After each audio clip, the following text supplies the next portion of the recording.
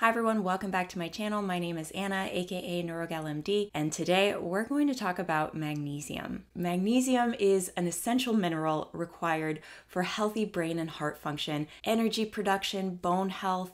Magnesium also holds anti-inflammatory properties and can therefore help prevent chronic disease. In this video, I'm going to discuss the signs of magnesium deficiency and who can potentially benefit from magnesium supplementation. Magnesium is also available in many different chemical forms that affect the body in different ways. So it's really important to choose the right form for a particular purpose.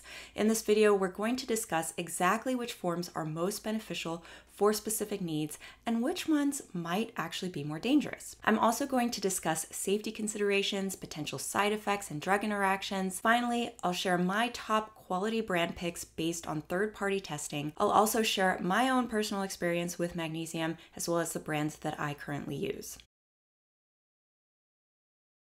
About half of the US population lacks sufficient magnesium intake. Although magnesium can theoretically easily be obtained through the diet, research suggests that magnesium levels in soils may be lower nowadays, potentially making it more difficult to get magnesium in your diet. Magnesium deficiency can lead to fatigue, muscle cramping, muscle twitching. When severe, magnesium deficiency can also lead to elevated blood pressure, increased risk of bone fractures, osteoporosis, abnormal heart rhythm, cardiovascular disease, and even sudden cardiac death. Risk factors for severe deficiency include older age, alcohol abuse, diabetes, digestive tract diseases such as Crohn's disease or ulcerative colitis, and use of certain medications like proton pump inhibitors, diuretics, oral contraceptives, and estrogen replacement therapy. The commonly used blood test for magnesium deficiency measures magnesium concentration in the serum. This test is called serum magnesium. Serum magnesium may not accurately reflect total body magnesium status because most magnesium is actually stored inside the cells and bone. Because of this, a normal magnesium serum level can still mask a deficiency in total body magnesium. The magnesium red blood cell test is a more sensitive test that measures magnesium within the red blood cells.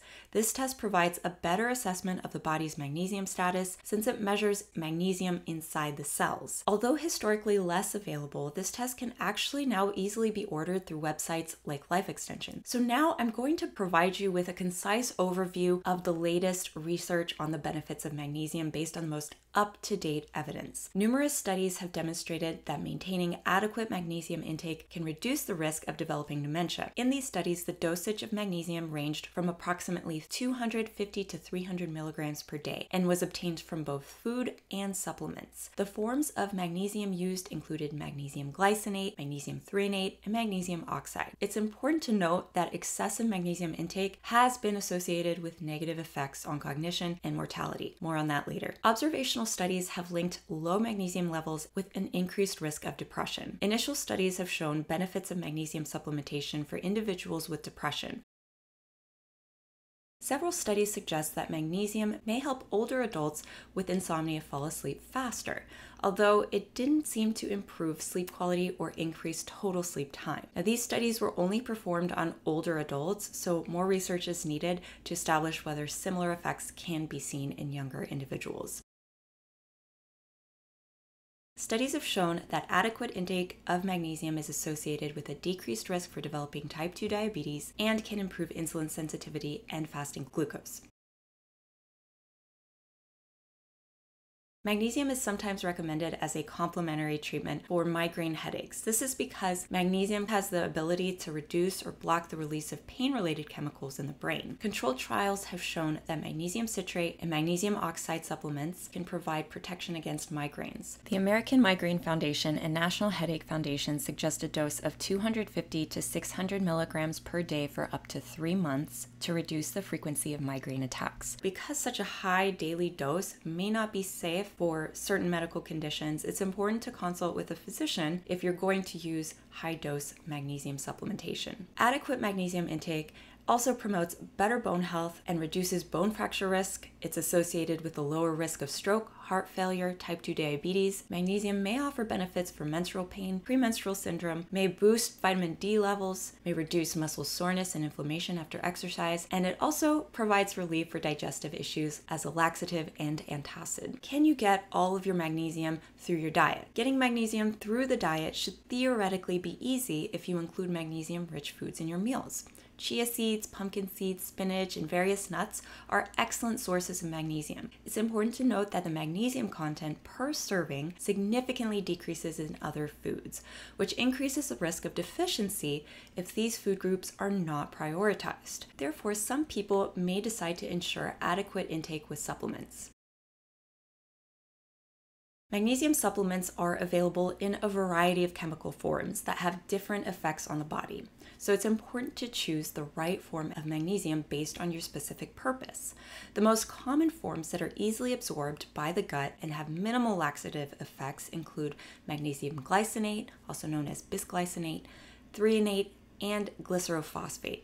Types that are well absorbed by the gut, but that may produce laxative effects include magnesium citrate, chloride, gluconate, aspartate, and lactate. Forms of magnesium that are not well absorbed include magnesium hydroxide, oxide, and sulfate. So these ones are not recommended if you intend to use magnesium orally to boost your levels, but they can be used as laxatives. If you're to choose magnesium glycinate, which is probably one of the most popular forms of magnesium, you need to make sure that the brand uses the chelated form. So this is where magnesium and glycine, which is an amino acid, are chemically bonded. This is really important because some manufacturers actually blend glycine with a cheaper form of magnesium, like magnesium oxide, to cut the costs instead of using the more expensive chelated magnesium glycinate. In a quality test conducted by Now in 2022, all the brands tested that were sold on Amazon as magnesium glycinate were actually found to be blends rather than truly chelated magnesium glycinate. Included in this slide are the brands that were tested. Now tested their own magnesium products, which were the only chelates that actually passed the test. Now I want to talk a little bit about magnesium threonate because it's gained a lot of attention for its potential cognitive benefits. But is it really more effective at enhancing cognition than other forms of magnesium? I found quite a few animal studies which were promising. A notable study in rats found that magnesium threonate significantly enhanced memory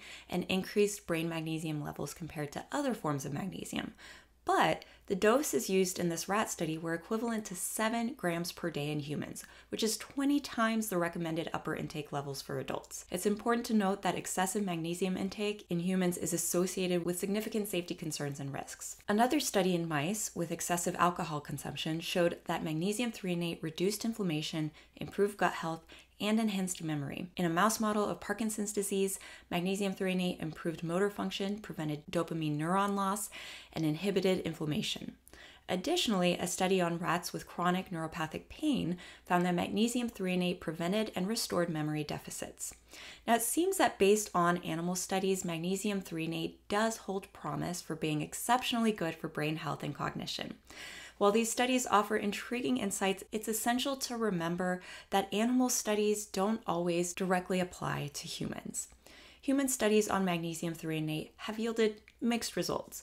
One study combining magnesium threonate with phosphatidylserine showed significant improvements in 5 different memory subcategories for healthy adults. However, it's important to note that this study tested a combination of compounds, which might have contributed to the positive outcomes. Another study on individuals with self-reported memory and concentration issues, anxiety, and sleep difficulties showed only slight improvement in executive function and no improvement in other cognitive domains, such as working memory, episodic memory, or attention.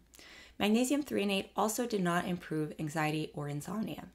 Another small study on 17 individuals with dementia did not find significant cognitive improvements after 2 months of magnesium threonate supplementation. It's worth noting that other forms of magnesium, such as magnesium glycinate, magnesium oxide, and dietary magnesium found in food, have also shown positive effects on memory and cognition in human studies. Overall, while there is some evidence supporting magnesium threonate's cognitive benefits, there's insufficient solid proof to conclude that it's superior to other less expensive forms forms of magnesium, such as magnesium glycinate, for cognitive benefits in humans. So how much do you need? The recommended daily intake of magnesium varies depending on age and sex. For adults, it typically ranges between 300 and 400 milligrams per day. It's important to consider both dietary intake and supplementation to meet these recommendations. If your diet doesn't provide enough magnesium, a supplement of 100 to 200 milligrams can be sufficient and safe. When treating a known deficiency, higher doses of 250 to 600 milligrams may be recommended, but it's crucial to consult with a physician due to the potential harmful effects associated with higher doses of magnesium. Also, keep in mind that I'm talking about elemental magnesium, which is the amount of actual magnesium in a supplement. This information is typically listed on the product labels. This is important because magnesium compounds contain varying percentages of elemental magnesium, such as 14% in magnesium glycinate, 6% in magnesium threonate, 11% in magnesium citrate, and 60% in magnesium oxide. So here's an example to illustrate this. The label on Now's magnesium glycinate tablet states that each serving contains 200 milligrams of elemental magnesium derived from 2,000 milligrams of magnesium bisglycinate or glycinate. Magnesium supplements may cause upset stomach, nausea, or diarrhea.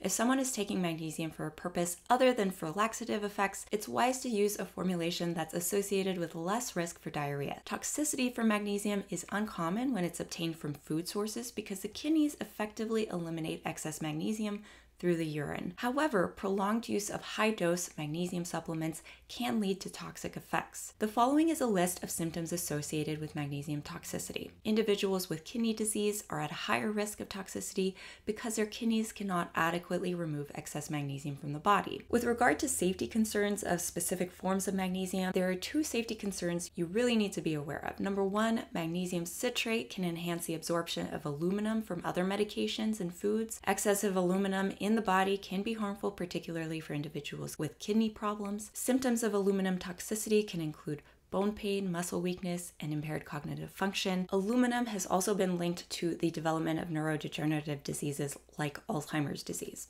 It's important that you avoid taking magnesium citrate concurrently with aluminum-containing medications, such as antacids like Maalox. There are also safety concerns regarding one form of magnesium. This is called magnesium orotate, which contains orotic acid. Animal studies have shown that high doses of orotic acid can promote tumor growth in experimental tumors. It may be wise to avoid supplements containing magnesium orotate. Magnesium can interact with a wide variety of medications. These are listed on this slide. So if you're on one of these medications, it's important that you consult with a physician prior to starting a magnesium supplement. Here is a list of several high-quality magnesium supplement brands that I discovered in my research. This is not an exhaustive list and only reflects the brands that have the highest quality and safety testing scores with third-party testing companies and organizations that I use. In my opinion, for raising magnesium levels, magnesium glycinate is likely the best form to take. It has good bioavailability, it has minimal laxative effects, better safety profile than other forms of magnesium. In preliminary studies, it's also been shown to improve cognition, like magnesium threonate, but it's less expensive than magnesium threonate. Magnesium threonate may also be a good option if you're looking to also optimize your cognitive function, even though only preliminary clinical evidence exists for a cognitive advantage for threonate in humans. It seems to be well absorbed by the gut and laxative effects are minimal. Just keep in mind that magnesium threonate tends to be more expensive. For those taking magnesium as a natural remedy for migraines, magnesium oxide and citrate are the forms that were found to be helpful as migraine preventative therapies in studies. Keep in mind that oxide and citrate will likely produce a laxative effect. Magnesium citrate can reasonably increase intracellular magnesium levels. However, magnesium oxide does not do as well of a job in this arena. So what is my experience with magnesium supplementation? So I've been taking magnesium supplements on and off for the past 10 years. After getting pregnant and giving birth to my child in 2020, I stopped taking many supplements, including magnesium. About a year ago, I started to experience worsening muscle cramps and twitching. This is called fasciculations.